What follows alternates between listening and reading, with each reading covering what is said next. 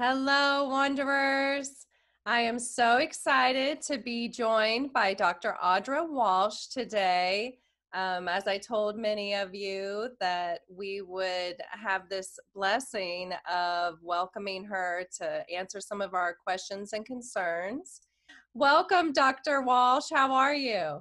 Great, Shannon. Thanks for having me so much. I have so many fond memories with you and at the Wonder Studio with my own kiddos. I'm so thrilled to be here. Not so thrilled at the circumstance, but happy to be connecting again in spite of it all. Yes, I'm so happy that we had a phone call yesterday where we kind of talked about some of what we might talk about here today.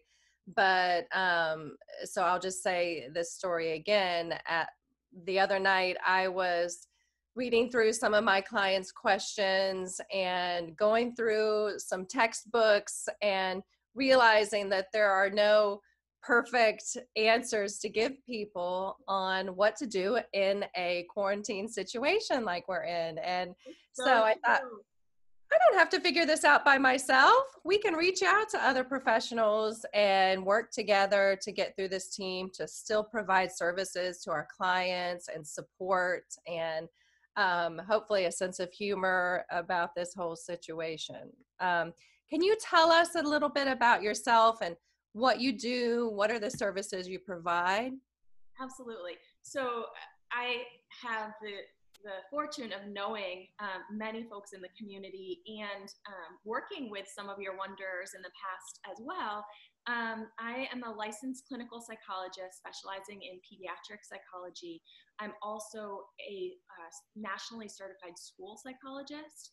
And prior to going back into psychology, I was an educator in New York City public schools. Yay! And specialized in teaching students with diverse learning needs, so learning disabilities, those that are on the autism spectrum, as well as typical learners, if there is such thing as a typical learner. So in the practice that I currently have, it's an independent practice here in St. Petersburg, Florida, in the Tyrone area. We offer services to families throughout the state of Florida. We do a lot of work with early childhood, so really supporting families on challenging behaviors, big emotions, helping kids to learn to cope and regulate their behaviors or emotions, assist families using evidence-based strategies to apply to their own lives, whether it's going on vacation, hey, let's try to tone down some tantrums, let's help kids adjust to a new school. So we are already in practice of taking these evidence-based strategies and applying them to unique families' needs. And now we're faced with, how do we take these strategies and apply them, globally for families that are, including my own, that are learning how to not just survive, but thrive in this time of social distancing. And let me tell you from my own experience, it doesn't happen overnight. So glad to hear that. The expectation is not that we're doing this amazingly or perfectly, but that we are, that we're aware and that we're working toward having a growth experience through this very challenging crisis. So in addition to the early childhood work that we do, we provide cognitive behavioral therapy for youth, for teens, young adults, and for parents and adults.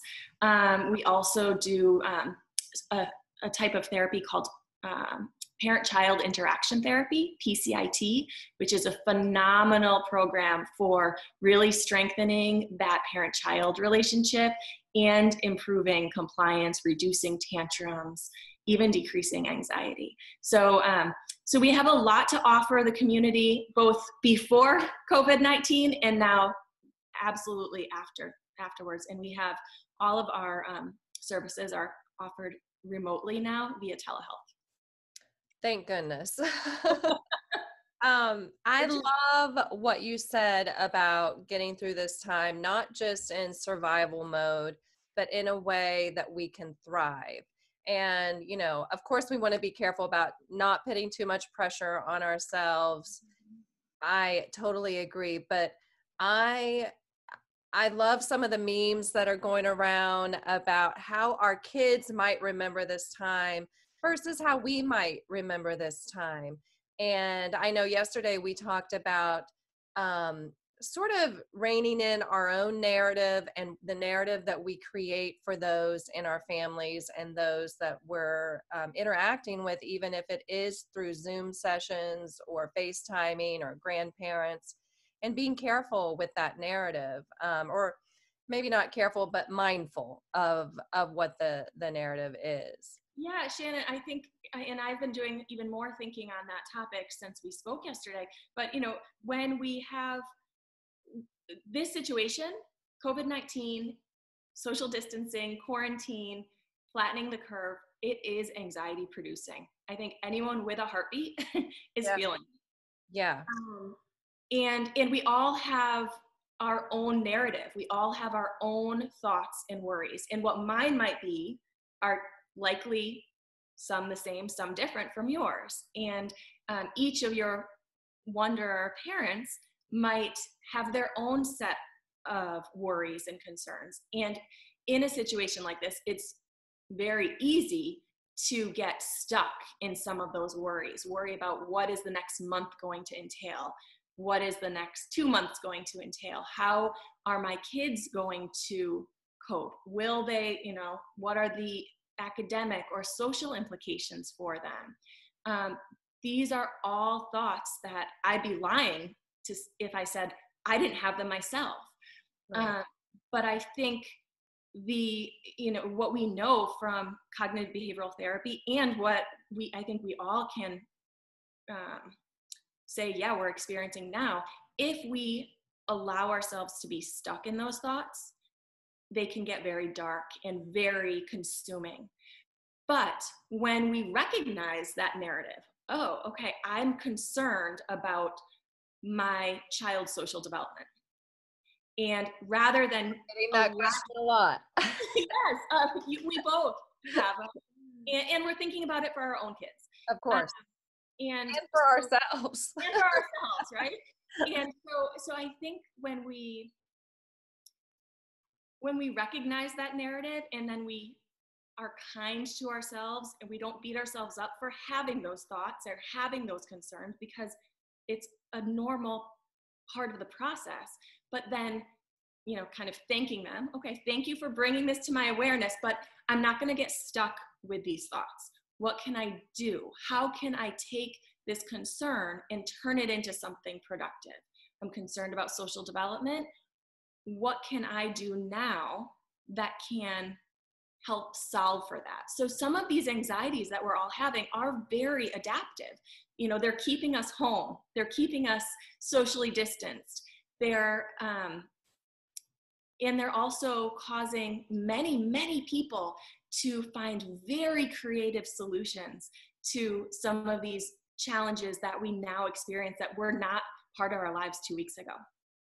I love that. You know, I have said for years, because people will say to me, you're so creative, you're so creative. And I'm like, you know what? Everyone is creative. It's just about putting your energy towards that source. And I think that you're so right. This time can be an opening for everyone to sort of reach in and find that creativity inside. And Yes, I it think can the be a fun Wanderers challenge. probably have a lot of the answers either for their own, you know, worries, anxieties, or challenges for themselves or for each other. And so I think that's, you know, if we're talking about silver linings, is the way that our community has come together and continues to come together to support one another and share creative problem solving ideas that are working in each person's home. And I'm happy to share ideas that I have, but I'm sure that your Wanderers have, even better ideas that are even more tailored to their family's current needs. And I would love to hear those. Maybe we can get a thread going on, what people are doing. I love that. So maybe when we post this on Facebook, we can hope that they'll comment with some ideas of creativity that that they have implemented in their homes. I know that you have been implementing a lot of creative ideas at your house, but I know also that you kind of developed a top 7 list or a top, few things that we can do right away that might um, that might just help ground us all in where we can start this new adventure that we're all on. Sure, Do you sure. I'd love to share dive in. some of those? Yeah, so this is my, right now it's actually up to 8, my top 8. Oh, And it's growing hour by hour. that's Uh, good. before I go over these, I think my attorney friends would kind of Ah, understand if I didn't give a little disclosure or disclaimer, and that is that this conversation that we're having is not meant to be medical advice. It's right. between you and me, and we're sharing ideas, and it's meant for educational purposes only. If anyone listening to this has any concerns, they're encouraged to talk with their medical provider or to give, a licensed mental health provider a ring. And we're happy, my office and my team is happy to field some of those calls and questions. At the end, will you just sort of maybe just briefly go over how a person might recognize if it's a little more heightened than Mm-hmm. just this is such a new experience for all of us. Like we're all, like you said in the beginning, having this kind of baseline anxiety and fears. How do we know or begin to see when that's going up maybe a little bit above the threshold? Getting into the clinical range, right? Yeah. So um, it's in a situation like this, I'm expecting everyone to have at risk or subclinical and even breaking into the clinical range of anxiety at one point or another. I think the Sure. question is it enduring? Is it a moment, or a half of a day, or even a whole day of feeling really stuck in worry or depressive thoughts? Or is it enduring, where it's lasting 1 week, 2 weeks, interfering and paralyzing a person from doing the things that they need or want to do? Right. Those are, that's where it gets into the clinical range, where we would say, yeah, absolutely reach out for help. But I'm also, of the mindset that prevention is the best medicine. So I feel, I'm so fortunate and grateful to have the background that I do. I feel like the strategies and the coping mechanisms that we put in place now can be really protective for future, either future development or future decline. That doesn't mean that if you're in a place that you really need help now, that you're doing something wrong or you haven't been doing preventions, because Right. everyone is coping and handling things differently and processing at a different speed and rate. So I encourage everyone to reach out to just kind of take your mental health temperature, Yeah. and to just make sure that you have enough skills and strategies in your tool belt for the great mountain that we're all climbing together, right? So for me personally, I do, and this is going to sound cliche because self-care is such a hot topic right now, but self-care, we always say self-care is vital. Put on your own oxygen mask before you put on your kids, when you fly. But that couldn't be more important than now. Yes. And I would recommend, and I know we talked about self-care yesterday and how you're continuing to do your self-care routine, even I love there's some self-care. guilt associated with it. But I would say that guilt has no belonging there. Put it away on a shelf, because it is vital that the caregivers and that the heads of the home are taking care of their mental health.